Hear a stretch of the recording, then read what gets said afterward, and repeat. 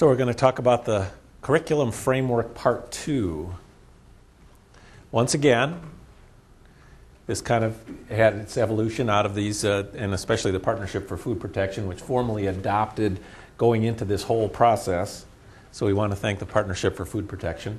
And in fact, again, there's been so much involvement in the Partnership for Food Protection and all the associations and state and local and federal employees that have been coming together on all this. So we just want to keep that in mind. Do you remember this morning when we talked about the bubble chart, right? And do you also remember Dr. Solomon talked about this vision that FDA put out in 2010? And that, you probably all remember some of those slides, but the one in particular that I remember, and this, as you remember, kind of teed up, was a prelude to the passage of FSMA. The one that I always remember is in terms of a training and certification, what's our goal? And so if you remember back then, Dr. Solomon's slides talked about a competent workforce doing comparable work. So that's kind of the goal. Now, these steps that you see below here, these are kind of a recent iteration of this. And so I want to talk about performance steps, and we'll see that on the next slide that talks about performance cycle. But let me talk first about these steps. And really, this kind of came out of a project that had to do, and I know Claire's here, and she was involved in the IOM, Institute of Medicine, efforts globally to look at capacity building. And that's where this kind of came out of. So there was some work done in terms of capacity building and looking at other countries' food and medical products, and how do we identify capacity building needs in a process for a foreign country, and it could be an emerging country. And so this is where some of these steps came from. So first is defining performance expectations. So we're talking about competencies all day today, all day tomorrow. And so this won't be the first time you hear competencies are observable and measurable. So we start there with the competencies, and that's the frameworks. The frameworks we're going to hear more about is kind of the first step, and with this this capacity building project through the Office of International Programs. This was the first step of starting with the competencies. But the next step, performance competency assessment, was identified as kind of a tool. And in fact, this tool that was developed for the OIP project is being tested out in terms of, you all are aware of other capacity building assessments, in-country assessments for whole programs. And this is a part that gets at the individual in those agencies around the world. And so the performance part is an assessment. And so that is a two-pronged thing. First, a self-assessment, where an individual takes the competencies and says, how do I stack up? How do I think I stack up individually against these competencies? Followed by a supervisor or someone in management that says, here's how I think my unit or individuals within my unit stack up against these competencies. So this is kind of the practical approach to this. So once that assessment takes place, the next step would be a process where gaps are identified. So the supervisor or the agency would look and say, everyone either scored themselves low or the supervisor scored the work unit low in HACCP, knowledge of HACCP, or whatever it is. And so there's a gap. Or here's a big gap between how people see themselves and how the management sees the workers. That could be a gap. So there's different ways of looking at a gap in performance. And so this assessment part is a critical part. So once those gaps are identified, there could be so many gaps you can't address all those gaps all at once. And so this next step is a professional improvement plan. So this is where the work unit or the supervisor or management looks at the gaps and says, here's how I'm going to address them. And here's the only ones I can't address now, but there's so many gaps I can't address all those gaps all at once, or all these competencies that need to be addressed. And so that plan is put in place. What can we reasonably do to start addressing some of these gaps? And it could be a cycle that continues. After the performance improvement plan is put together, or the professional improvement plan is put together, Then a treatment is identified, and we're going to talk about treatments, and we use that term on purpose because a training is one treatment. There could be other treatments, okay? So we're going to talk about what some of those things are. And then the reassessment part. So that is where, okay, for this cycle, we can only address these gaps or these competencies, so we're going to put a treatment in place, and then next year we're going to go through another a reassessment, and we're going to identify more. So this is all this is a practical approach, and here you have in your book the cycle, starting with expectations or the metrics or the competencies, assessing, identifying gaps, professional improvement plan, a treatment, and then a reassessment, and then a continuous cycle. Yes, question. Just a question with the use of the word treatment in terms of choosing that word. So for me, and maybe it's because of my medical background, but that implies that that employee is ill or deficient in some way. And so to me that has a negative connotation, and I don't know if you thought about that in the development, but I winced a little bit when I heard that word used. Well, I think that'd be great if we can come up with a better term. But I think the point we were trying to make was training isn't the answer to everything.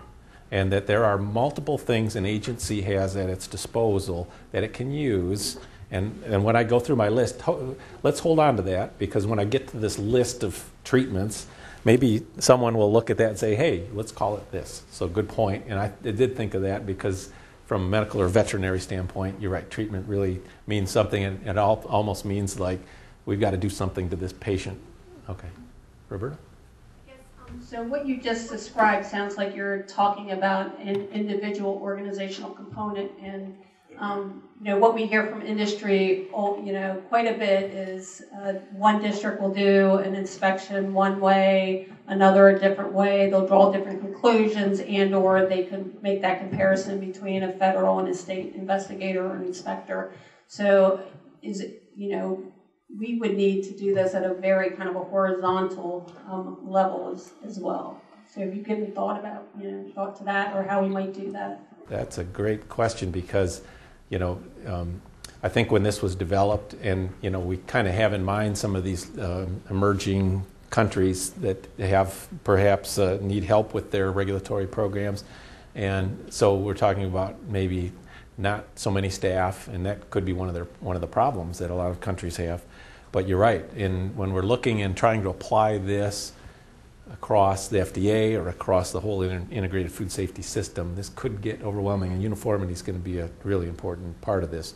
So I think what we hope to show is that if you keep this cycle in mind, and then we talk more about the competencies and the framework and everything we can measure and put below the hood of the framework, maybe there's a way that we can then have common ways that we do these assessments and identify those gaps agency by agency or across the profession.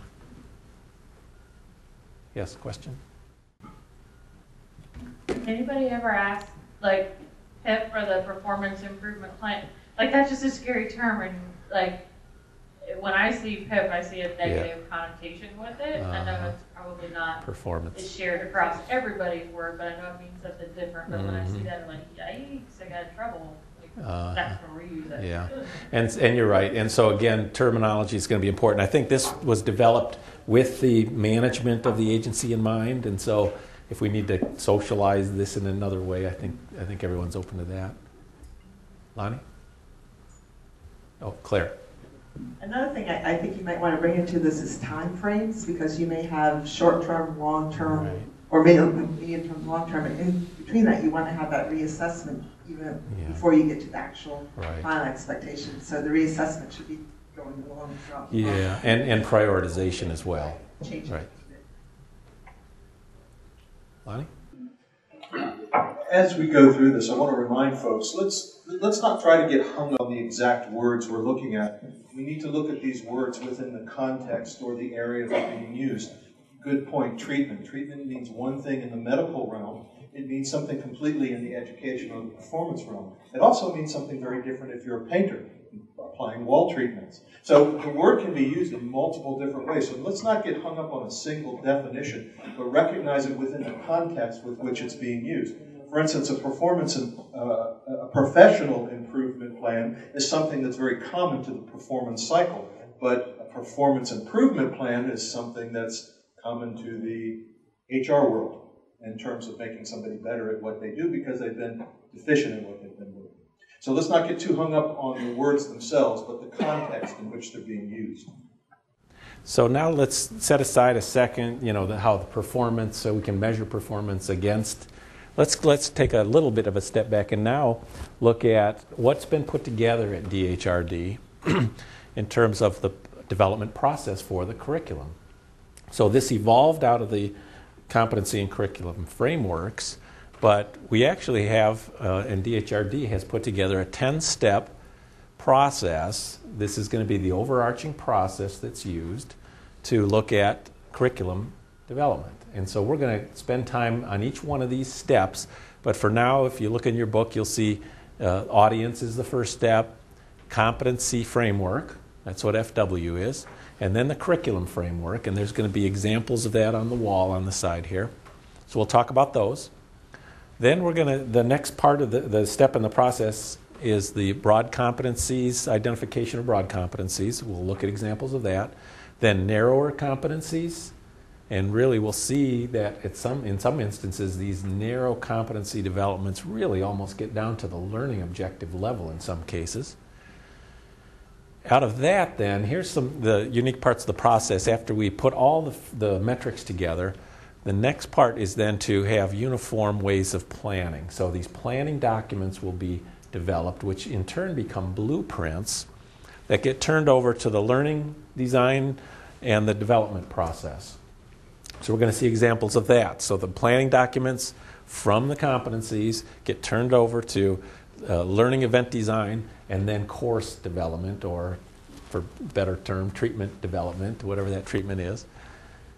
Now, what's also unique or identified in the process is that we have to then figure out, that's fine to develop everything against that. We need a check and a balance. And so this quality review step, we'll talk about that, where the design team and the development team finishes, and this is important when we look at the process that's going on now with the gen ed development between 6 different, there goes my signal, sorry, I'll have to keep looking up here, between the 6 different developers is that now we can have multiple people doing development, not just one agency, and we have a process then to take, not only do they build and develop everything based on the things we want measured, but now they turn it back over, and another peer review group will look at that and go back and see if they really did all that. And so there's the quality check. And then once that quality check passes, the last step is the actual placement into the curriculum. And then hopefully users will be able to go to the curriculum framework, drill down. They need a treatment for their staff, and they'll be able to go down and find a course that's been through the curriculum process and been identified as meeting the national curriculum. So we're going to go into a little bit more detail on each one of these steps. Okay. Before we do, again, we're talking about outcomes-based. That's why everything is built on things you can measure and things we want people to know or do or have the ability to do. And here's that slide I talked about where learning events or treatments, so here we call them learning events. So maybe that's a better term, Sharon. But maybe we'll think of another one. So training could be one. Education could be one. And this is important because we've talked, and we've had a lot of academicians involved in looking at the framework and helping develop the framework, both here and in Canada and in other areas. And they recognize that there's a lot of things that people can come to the job with that they get at the university. So there's a lot of interest in looking at professions and saying, how can we at the university level make sure that people obtain those kind of competencies so they're better so they're more hireable, and so that the agencies can say, hey, if this person has achieved these competencies already in their education, then that's less of a chore at the agency level to have to train them. And that, especially as we talked about earlier, works for those education or knowledge-based competencies, but not necessarily just for those. But job experience, coaching could be a learning event. Mentoring, certainly. Networking, workshops, conferences. I've always been a proponent of learning taking place by attending, and especially that's part of the standards as well, looking at your employees going to conferences, networking, finding common areas for them to network. Job shadowing. Standardization is an example. If you look at the retail arena, the whole standardization process, that could be a learning event. And Rance, you are more of an expert than I am, but I'm not sure. Maybe we can talk after about would certification, qualify as a learning event or a credentialing. Assessment. There could be other ways, and hopefully none of these look negative. So hopefully maybe that'll be something we can give a prize to someone who comes up with a better term than treatments. So thanks, Sharon. So, please keep in mind that this is not an all-encompassing list, but one of the things that Lonnie had shared a story with us about is a job aid. It's something that somebody thought they needed training on, but when you really get down to it, they just needed step-by-step instructions right there where they need to do the job. So a job aid, Craig brought up, and I think of that when you say job aid, I think of some of the work that I know UC Davis, I know Tennessee's doing, and I know Auburn's done. Looking at things like apps. And so an inspector in the field, they're in a situation, hey, there's an app for that. Let me do a quick brush up or a quick refresher while I'm in doing an inspection. Okay, got it. It's a job aid. So I think of that when I think of job aid, but it could be a brochure, it could be anything. So good. If you can think of other treatments as we go along or learning events as we go along, let's add those to the list. So training might not be the answer. Yes, Kevin? You describe this as curriculum process. Can you just help me understand if you mean the process that people like sitting in this room will use to identify a curriculum, or are you saying this would be the process that an individual program manager would follow by which to develop their own training program for their own staff? Okay, so that's a great distinction, and I'm glad you stopped there. So I think what we're talking about here is the curriculum process that DHRD has developed and that we're going to be looking at when we build this national curriculum. The way you interact and the way stakeholders interact within that process will vary. And so one of those, if you're, for example, a manager of people, you will use the process in a certain way to assess, as I showed that first performance cycle, maybe that's how you're going to use this. But so you're right, to make the distinction, it's not an individual that's going to do the process. It's the process that has been, the steps in the process that have been identified, and then how you play a role in any of those given steps. On the last day, we're going to talk a little bit about stakeholders and different stakeholders and maybe some of the things they're looking for out of this. Does that help clarify, Kevin? Okay. Okay. Yeah, another question, Brian? Just in the way of trying to understand here, when you go through the process, presumably you've got, at the state and federal level, you've got thousands of people obviously have been doing this for a lot of years, are very experienced and knowledgeable, are very confident in what they do, and maybe you're going to talk about this later. I mean, how are you going to sort of map out and grandfather these people in?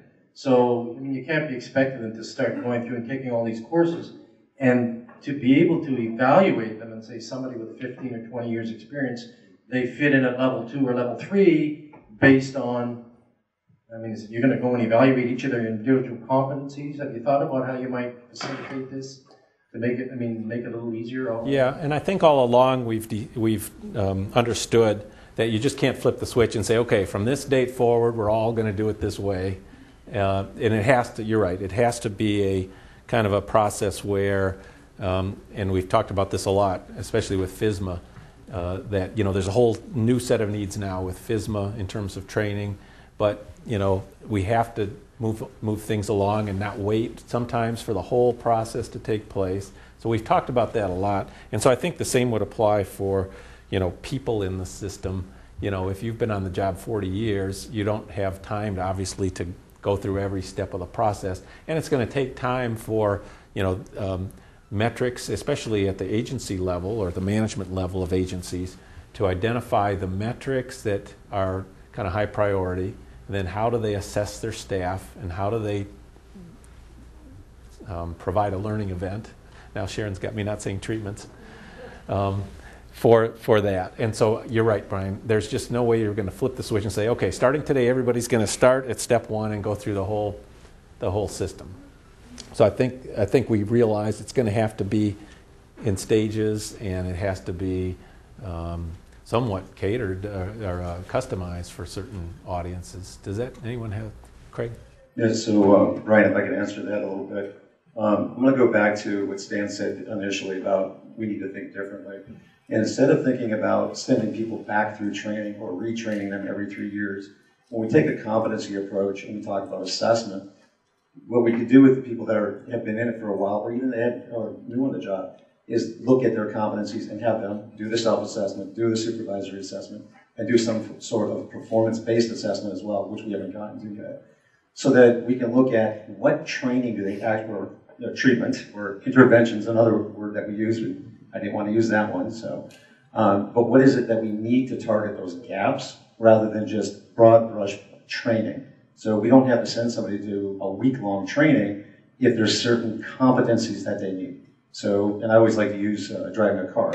Well, someone can know how to drive a car, but they may not know how to ride a motorcycle. So we're not going to send them back to learn how to drive a car, but just those competencies for motorcycle training. Does that make sense? That's the other thing about, remember we talked about content areas, and each content area is not one course. And just as Craig just brought up, a course may address a number of competencies, and a course may be needed for certain people, but modules or individual competency events could be a tool.